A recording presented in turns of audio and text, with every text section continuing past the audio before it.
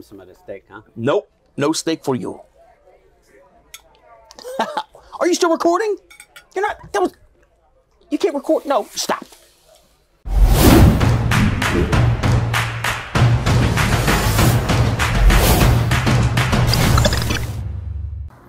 Hey everyone, I'm Greg Hudson, host of America's Best Restaurants, and we scour the country. We check out hidden gems and local favorites. Man, do we got one for you today. It's in Hammond, Indiana, which you think you haven't heard of, but it's just south of Chicago, right off of I-90. We found a classic, old school steakhouse, still doing it the right way with the jumbo cocktail shrimp, thick cut pork chops, and of course, Cowboy bone-in ribeye. Oh, by the way, all cut in-house by the owner himself, Jim. Let's head on in to Freddy Steakhouse. Oh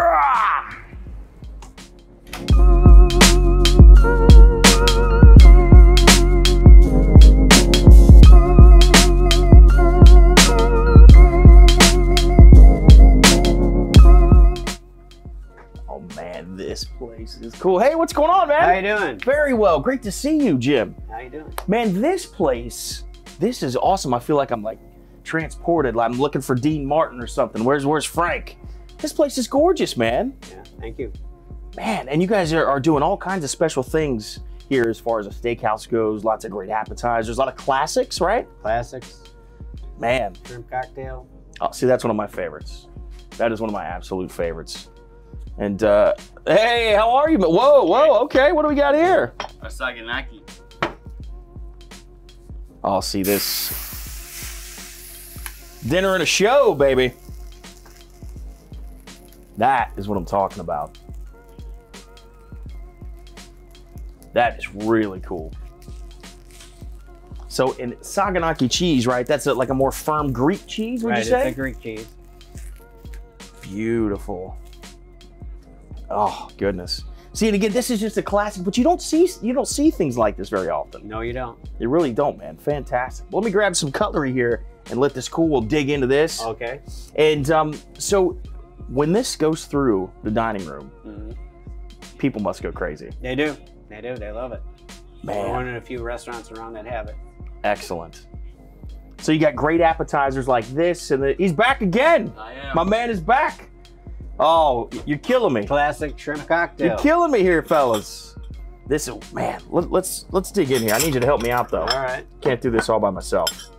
What are we going to have first? The shrimp cocktail or the saganaki? Let's grab that saganaki, man, while it's still looking hot. What do you say? It sounds delicious to Woo. Man, if you are a sucker for cheese like I am, a flaming saganaki is fantastic. Again, it's one of those things that you just don't see. Look at that. That steam coming off, a little stringy. That's what you want. Look, oh, look at, baby. me. Delicious. A little lemon taste to Oh, I love that. it. Thank you. I love my favorite part personally. The little crunchy edges. Yeah. The little, you know, you get a little texture on there, a little bit of chew. You could ask for it well done. Oh, I mean, I could see it. I could totally see it. I'm gonna get one more little bite here, and then we gotta try this shrimp cocktail. Again, for me, man, a shrimp cocktail is just a classic. You come to a steakhouse, an absolute classic. Look, I can't even keep this on the fork. It's just dripping. This is so Your great. jumbo shrimp. Well, that's what I was gonna say. You know, you go to a steakhouse, you order a shrimp cocktail. This is what you want it to look like. This thing's colossal. Look at this. The jumbo shrimp. Massive. Now, what's going on with this cocktail sauce? Are you a spicy guy? Yeah, Or horseradish? How do you do this? It's a horseradish cocktail sauce. No spicy. Now, this is gonna take 2 bites. I can't even do it Maybe one. 3. Oh man. Delicious, isn't it? Another thing you can't buy at a chain restaurant. No, seriously. This is just so perfect. And what a great way to set the tone at like a steak dinner in a place that looks like this with a classic shrimp cocktail. Historical. You got a great balance on that cocktail sauce too. Even if you're not into spicy, you're gonna be fine with it. But it gives a nice kick with that horseradish. Well, look, I'm still. It takes like 3 or 4 bites. It's a baby lobster tail. It really is. Well, We got a lot we got to try today, though, right? Because you're not just doing steaks. We're trying a few different things, right? All right. We have some pork. Okay. Some pork. You guys do a great pork chop here. Right. Some ribs. Beautiful. And you were telling me before, it's called a po' boy, but you got some great steak in that sandwich. Right. It's a ribeye steak sandwich. And you do pretty well with that? Like people grabbing that for lunch, you do a ton of lunch, dinner, carryouts. We do about 35,000 sandwiches a year. Are you hearing that? 35,000 of these po' boy. They're ribeye. Then they're ribeye sandwiches. We gotta try that. We do two sizes, a small and a large. We're just gonna show you the small ones. That's good. We got a lot to get to today, so that's fine. The large one is like too large. Perfect. So we got the steak sandwich. I'm definitely excited to try that pork chop. But there's something you guys are kind of known for here, your signature dish. What would that be? We do a signature bone-in ribeye, which is called, some people call it a cowboy steak. And comes with red pepper, green pepper, zucchini, squash, asparagus on the side. It's a delicious dish. Beautiful. Well, listen, I'm going to let Chef fire all that up, but if you wouldn't mind, man, I would love to take a look around and just sort of absorb more of the history and hear your story. Is that cool? Okay. All right, man. Let's take a look. All right. This is so cool.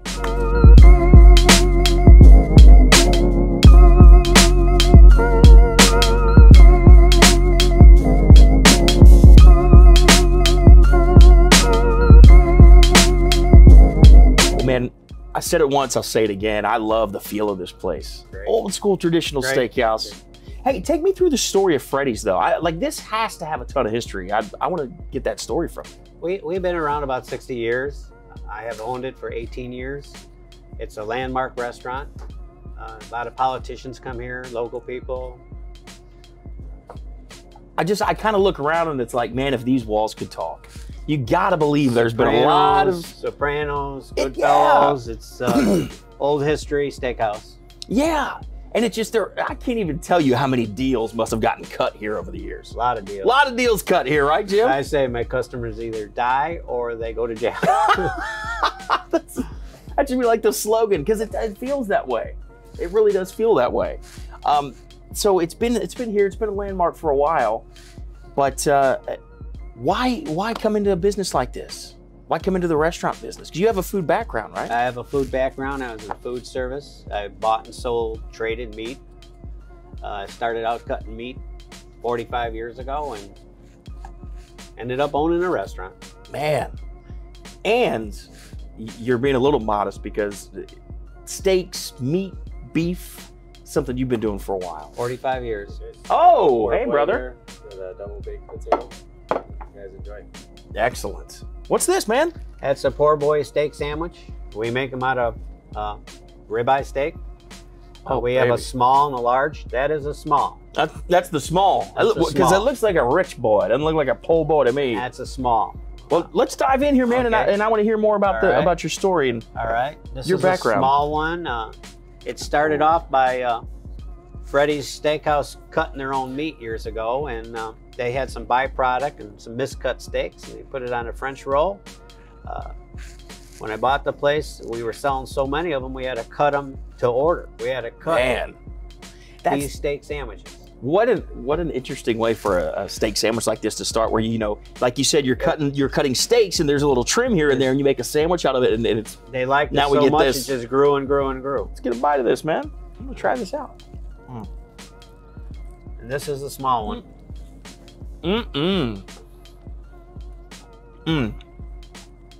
Can't beat it. That is fantastic. And that's ribeye, you said? Ribeye.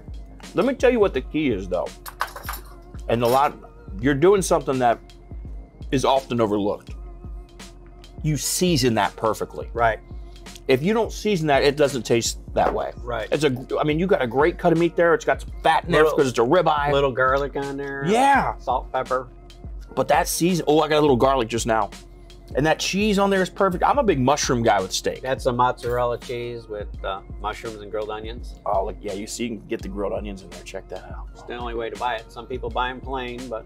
No, this has all the fixings. Check this out. All right. Thank you. Fist bump. Come on. Don't leave me hanging. We sell about 35,000 a year. Yeah, you do. I'll bet. My goodness. So you clearly know your way around a cow, my friend. Yep. take me through your background as a meat cutter. Well, I started cutting meat back in the 70s when there was like a recession going on and there wasn't a lot of jobs out there. So I got a job learning how to cut meat. I cut meat, went to management, went to sales, started selling restaurants and country clubs and hotels all over the area. Opened up my own business selling food as a food service supplier. And back in 2005, I bought this restaurant. And here I am. Instead of selling steaks to restaurants, I'm selling them to people. Yeah, you're no longer the middleman. I'm not. But you're doing this the right way. And here's what I think is cool that you might not know this. You're still cutting the steaks yourself. I cut them all this myself. day. The owner is here. I'm cutting them every day, 7 days a week. Man, is it a passion for you? Is meat cutting a passion for you? After 45 years, it's not a passion anymore. Now it's like it's not a passion. Right. You're just really good at it. I got to do it. You know, people come in here and they know what they're going to expect, and I got to give it to them. You know. Yeah. Well, I can tell you guys at home. If it's me, if I'm coming into a steakhouse, I have a lot of confidence if I know that the owner is there, the owner's cutting the steaks himself, and the owner has been cutting steaks for a long time and knows what he's doing. Do you wet age, dry age? We dry age. No, wet age. We tried dry aging, but people seem to like the wet age a little bit better. Well, let's talk through that because some people don't know the difference. Okay. Like for you as a pro, the authority on this, why wet age over dry age or vice versa? What are the benefits? Goes in the cooler where it's just dry age with no vac pack.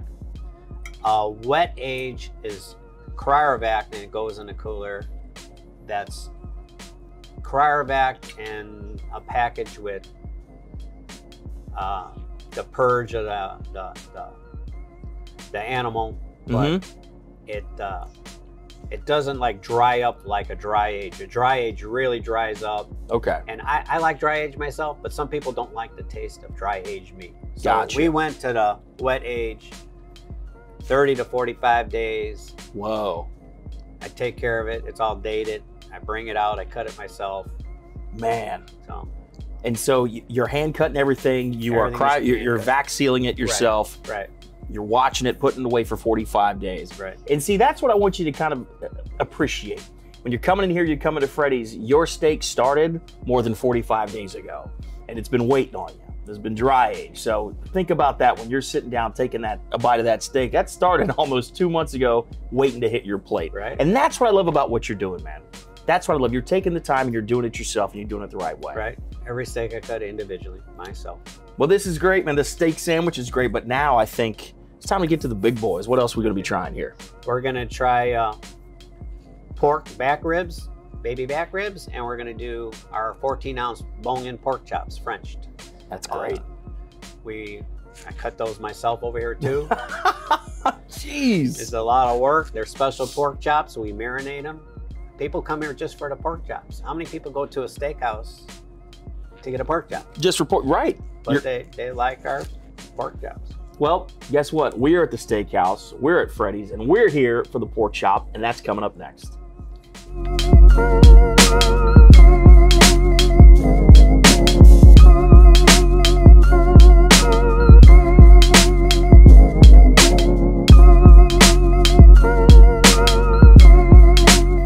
Well, we're back, and I gotta tell you, man, I'm kind of living a movie buff's dream. I feel like I'm sitting in the corner at Goodfellas right now in that movie. This is really cool. This is what you think about with the old school steakhouse vibe. It's old school steakhouse. But here's what's interesting for all of you watching at home. Yes, it's Freddy's Steakhouse, but they're not just doing steaks. We're actually doing a whole course right here of pork, I guess. Right. We're doing some marinated pork chops. They're French, 14 ounce. They come two to an order. And we're going to try them out right now. So I'm going to go ahead and answer the question that all of you had, because I asked the same thing. Yes, when you order the pork chop, you really do get 2 of these. You get 2 pork chops. This is not just for the camera. This is not camera magic, right? No, that's 14-ounce pork chops, 2 pork chops for dinner. Ooh, daddy. And it comes with soup, salad, bread. Let's go. I don't want to eat by myself, man. Let's dig in here. So these are 2, what'd you say, 14 ounces? 14 ounces. And I cut them myself. That's what I'm talking about, man. You come to Freddy's, you get a guy that owns the place and still cutting the meat himself. And tell me about this marinade. How long? What do you use? Usually 24 hours. It's a secret. House secret. I tried, everybody. I tried. It's a house secret. If you try them, you'll be back. We have people that come for the pork chops on a regular basis. They just love our pork chops. Oh, man. They're good, aren't they? Come on. You can't get these pork chops anywhere. You really You can't. really can't. And I'll tell you right now, as someone who loves to cook myself, if you're watching, pork chop is very easy to dry out. I mean, the difference is seconds. I mean, if you just leave it on there just a little bit too long, it's going to dry out on you. They're good. This is fantastic. What else I love about this, which you guys have perfected, is the char. Because I mean, you can roast the pork chop, but man, you're doing it back there on that grill, on that char grill, and you get that char, and you can really taste it. That's phenomenal. How many of these you cut in a week, man? A couple hundred pork chops a week. A couple of hundred. That's pretty good for a steakhouse because we're known for our Cowboys, our ribeyes. We sell a lot of ribeyes there. I can see why you're coming for the pork chop, though, if you're coming here for this. They're guaranteed to be tender. Yeah. They're delicious. It's fantastic. This is... It should be pork chop house. It could be. I still can't get over that you get 2 whole pork chops like that. And you said when you come and order this, you're getting like soup and salad or something too, right? Applesauce, soup, salad, baked potato, French fries. We just didn't have room on the table because we wanted you to see all the good meat, but man, that's incredible. Hot bread and honey butter. Fantastic. Let's get some of those ribs, bro. Okay. This is you know, I've never felt this cool in my life. Sitting back in a booth like this. These are our baby back ribs. You guys are pretty proud of these too. I'm pretty proud of those. Back ribs are delicious. Not a lot of people do back ribs anymore. Is there any secret to these as far as the sauce, the cook, anything you're doing? We got homemade barbecue sauce. Oh, baby, these are, look at this. This is how you know you got a good rib, ladies and gentlemen. We getting that? You see this? Clean off the bone. This is what you're looking for when you have ribs right there. I haven't even taken a bite yet, and I can already tell you this is going to be a damn good rib. I don't know what I like more, the ribs or the pork chop. Well, I'm glad we have both. Oh, yes, sir. The cook on these, is this getting a little kiss from the grill too? Yeah, we put them on the grill too. Yeah, got a nice little kiss there on the grill. This is fantastic. Yep. Some people come for the ribs, just, you know, I mean. And we were chatting a little bit earlier, and you know, there was a time where ribs were kind of a high-end dish, right? A little less than the barbecue joints, right? And it was more of, you know, where I'm from in Cincinnati, there's a place there, and they're all, again, it's a fancy rib place, and it feels like that's kind of a lost art anymore, right? You're bringing that with this. Ribs, pork chops, steaks, shrimp. Man. Oh, look, I mean, come on, those jumbo shrimp are ridiculous. Delicious. This is really, really cool. If you had to come back, what would you take? Well, apparently we're going to be trying a steak soon, so I don't know. But right now, I couldn't tell you. I love both of these equally in different ways, man. I'm like making a mess, got stuff all over my face. I don't care. But yeah, there's just something about sitting in a high-end place like this with some fantastic ribs that it just harkens back, man. It's just a really cool feeling. You're doing it the right way. Waiting for the Sopranos to come in. And that's what I love. This is so fun right now. Okay, I'm going to take one more bite, but I know you've got something coming up that is kind of your signature, right? Yep. We got a signature 24-ounce bone-in Cowboy. Comes with some grilled vegetables on the side. You said a 24-ounce bone-in Cowboy. Ribeye. It's a Cowboy ribeye. Or ribeye Cowboy. I think that's probably going to be my last bite. If that thing's coming next. Okay, one more bite. But around the corner, you know what it is. It's the big bone-in ribeye. Man. Thank you.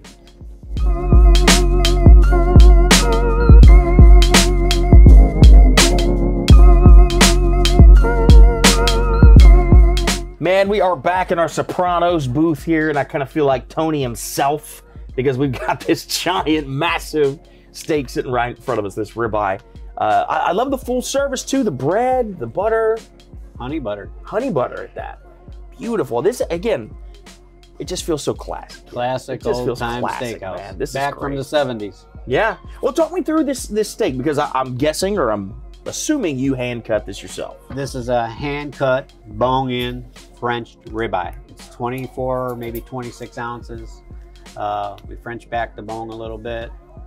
It's aged 45 days. Comes with grilled vegetables, zucchini, squash, peppers, asparagus. Man. And I love... the best around. Can I just tell you, you eat with your eyes first, right? Yeah, and I just love the presentation here. The steak looks gorgeous. The hatch marks are great on there. But you also got the grill marks on the veggies. Right. And that looks great. Grilled awesome vegetables. Presentation. And again, let's go back into the wet aging. So this was wet aged for 45 days. At least 30, I'd say 45. At least 30. Okay. Well, let's dig in. Where do we start? You're the meat cutter. I like it all. I like the zucchini. I like the squash. I like the red peppers. I'm digging into the steak. I'm not worried about eating the veggies yet. I'll have a bite of the veggies later so I feel better about myself. But let's dig into the steak, man. Take a piece off. Okay, right back here. What am I looking for? What's the color? Oh, baby. Come on. Pink. You guys hold tight and check this out. This is what you want to see when you're cutting into a steak. That steam coming off. It's dripping a little bit. But that color is precisely what you want to see. Oh, man. Add a piece at the end, a little char on there. It tastes delicious. Mmm. Oh, I got some crust. That's what I'm talking about. Well, one of life's rare jewels is a nice charred crust of beef or fat at the end of a steak. Man, that's delicious. How often are you cutting these on a daily basis? We individually cryovac our steaks, so I can cut them every 2 or 3 days on this item. Yeah.